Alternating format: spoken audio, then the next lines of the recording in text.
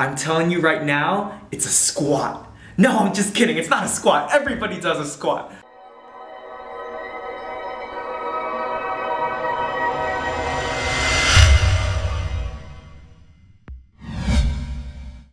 What up YouTube? So today I'm going to be talking about the most underrated exercise in my opinion for the lower body, and it is not a squat because everybody does squats.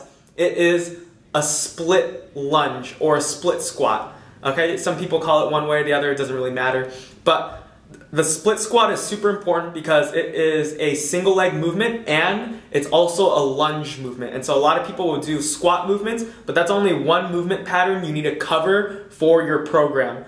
And so lunge is going to be the other movement. On top of that, it's great to build lower body power, strength, and stability. It fixes two huge problems for the average person and the average lifter. And so the average lifter will have general tightness and general stability weakness if they're not doing split lunges in their program, and the average person is going to have a lot of tightness and a lot of weakness too because they're not lifting weights. And so the split squat fixes that. I keep switching. I keep saying split squat and split lunge. They're the same thing, so don't get confused, YouTube. But the split squat is going to help you because while one leg is being strengthened and stable, the other leg is actually getting a hip flexor stretch. And as you switch sides, you are both fixing a weakness problem in stability and you're fixing a tightness problem that a lot of lifters and average people have. And so it's also a great strength builder. You can do it in place of your squat if you're getting bored of your squat. And I always hear people say, you know, well, you can't load it up and you can't go heavy on it. You can go heavy on it. It's just most people are very weak in the movement.